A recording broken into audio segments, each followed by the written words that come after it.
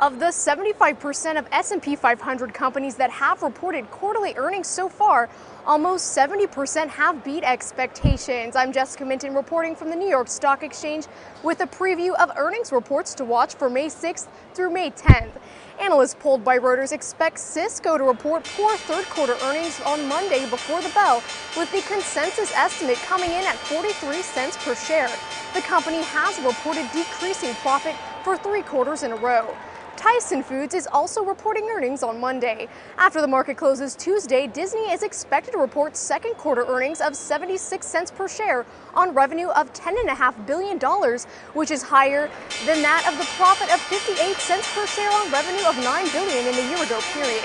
Other reports to watch for on Tuesday include DirecTV and Whole Foods. On Wednesday, Groupon is predicted to release first quarter earnings up from a year ago, with the company forecast to report 3 cents per share, compared with a profit of 2 cents in the year-ago period.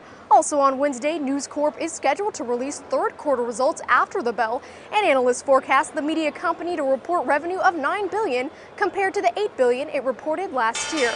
Finally, on Thursday before the bell, economists predict Dish Network to release first quarter earnings of 53 cents per share compared to a profit of 80 cents a year ago.